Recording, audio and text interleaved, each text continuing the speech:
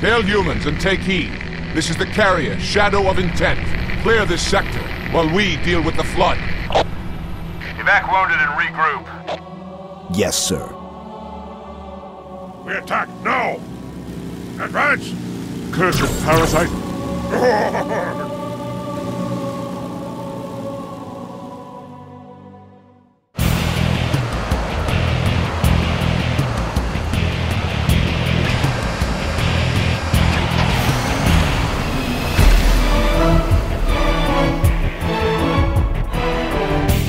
Hello and welcome.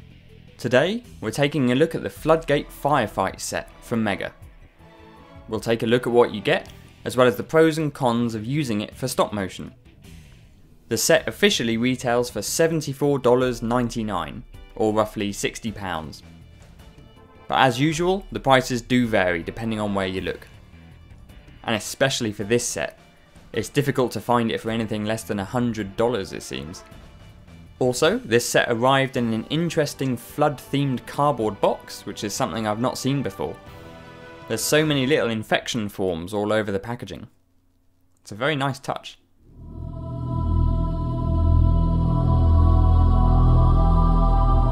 Firstly, there's a Master Chief figure. His armour has splotches of flood grime all over the chest and shoulder. Other than that, this is a pretty standard Master Chief figure. The same features we've come to know. Next, there's two of these articulated flood combat forms. They're based on elite bodies, and they're brand new to this set. Before, we've had less articulated flood elite figures, which were fun at the time. But oh boy are these an improvement. Both the legs and right arm are the typical articulated elite style, but the big changes are to the left arm and main body. This time the big flood claw has two articulated talons with tiny ball joints. I think it really improves the overall posability of the model. Also, the chest features the removable red soft plastic of the infection feelers, and there's a ball joint on the top to add the elite's head. Now this is good that it allows you to move the head around, and there's also a hole in the head so that you can add the elite's helmet if you wanted to. But the downside is that the head really sticks out, and maybe the old figure looked better in that sense because the head was more morphed into the body. It just looks a bit odd that it's sticking up so high. Moving on, then there's a flood tank form. It's the same model as we've had before, but the paint job is slightly different. It's got some green and tan splotches on it.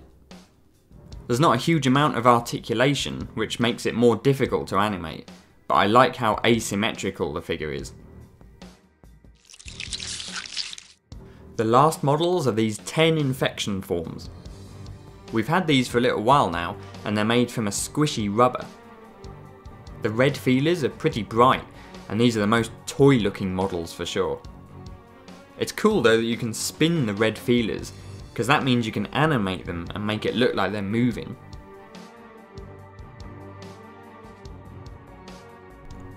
The set comes with two grey assault rifles, two black battle rifles, a black shotgun, a grey rocket launcher, two light grey magnums, 4 frag grenades, a purple plasma rifle, a purple plasma pistol, a flamethrower, a machine gun turret, 4 tan base plates for the figures, 2 weapon crates with lids, one long and one square, and there's also a buildable weapon storage crate where you can put all the rifles and grenades.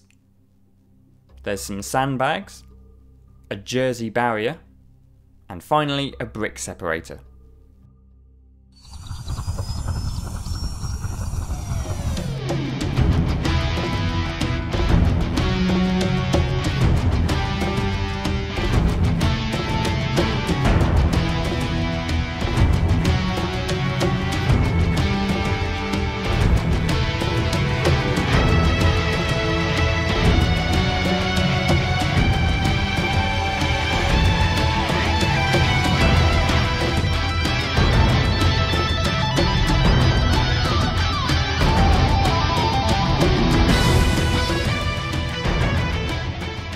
The mighty Halo forklift is here.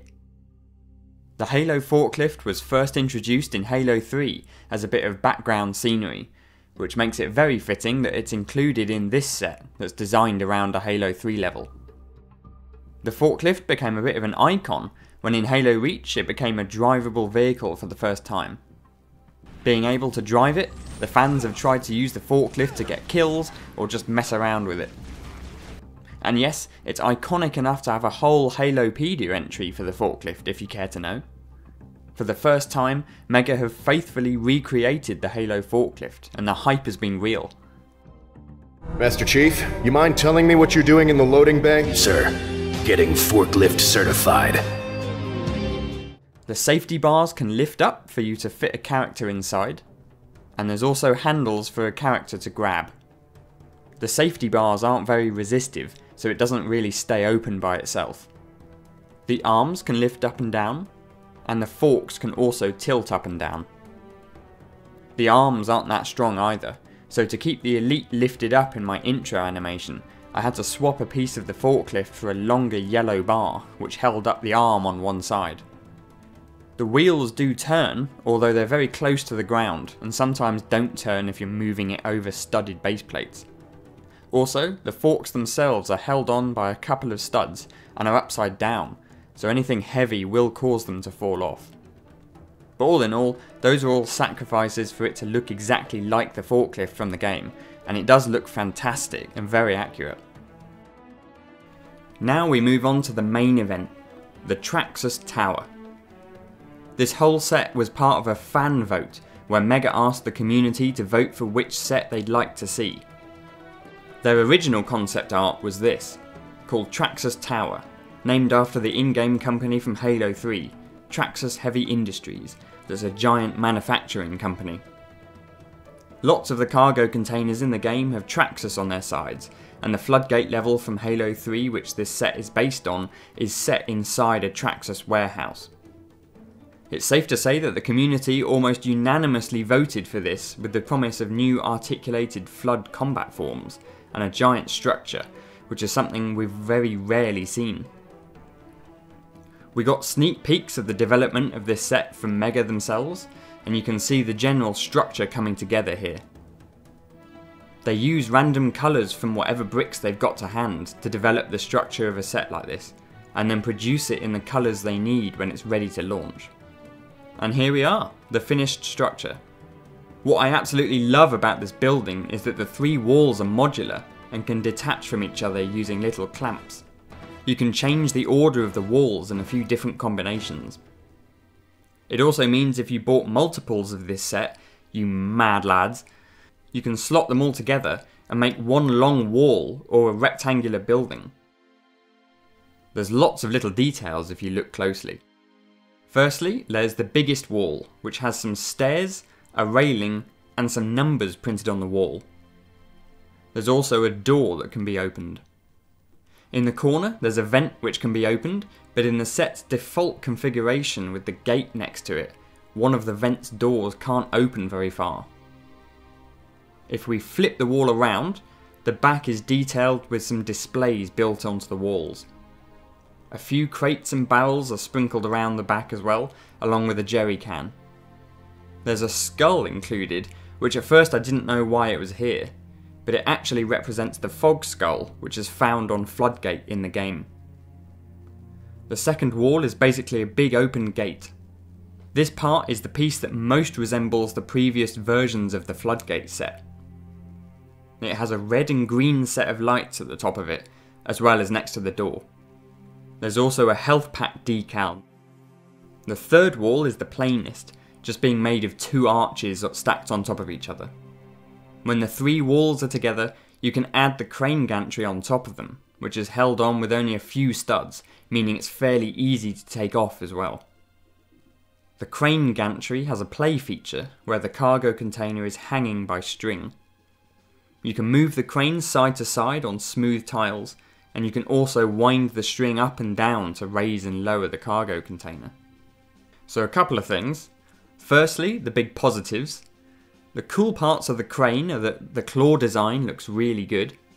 It solidly grips the container as well. As a toy, it's a great play feature. It's also good that the string has 2 points of contact, meaning the container doesn't spin around too much. If it was just 1 point of contact, then the cargo container would just keep spinning around. The negatives are only a couple of things really. Winding the winch doesn't work all the time, at least for me. The part that seems to be meant as the handle is too loose, so it turns on its own without turning the winch mechanism.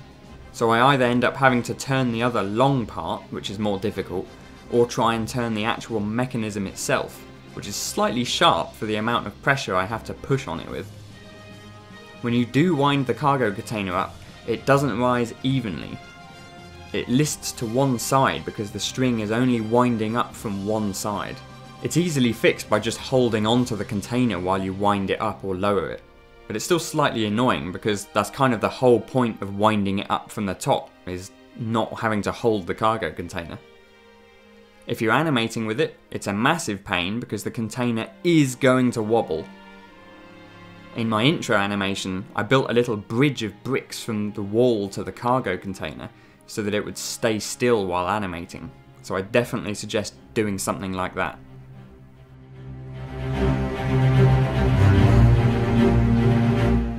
When I look back at the older versions of this set, this newest set definitely has a lot of value for money. Although that does depend if you can get it for retail price, or if it's very expensive, because as I said at the beginning, it's very hard at the moment to find it for its original price. Hopefully that changes by the time you watch this video. All 3 sets came with a building, a vehicle, 1 or 2 UNSC figures, varying amounts of flood figures, and a bunch of accessories like crates and sandbags.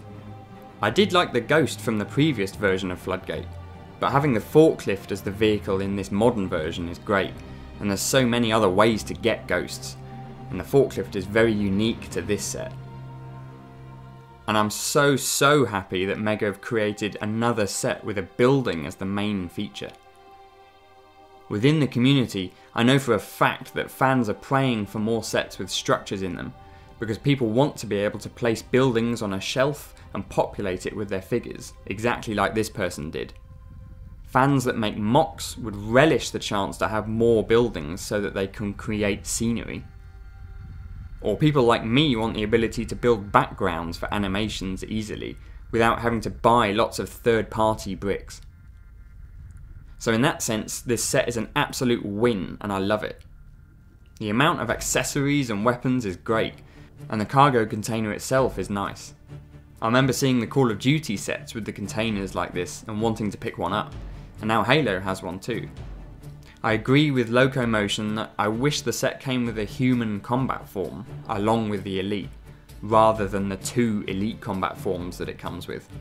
The Elites are great, but I'd rather have variety and be able to pick up more later than having to search for the human combat forms separately in blind bags. The crane mechanism doesn't work as smoothly as I'd like it to. For me, that doesn't take away too much from the set because I'm not raising and lowering it a lot, but maybe it does for you. So what do you think? If there's anything you think I've missed, please let me and everyone else know in the comments. Before a new review goes up, I'll make a YouTube community post showing which set I'll be reviewing next. So please keep a lookout for those, as I'd love to hear and feature your feedback. Thanks for watching, and take care.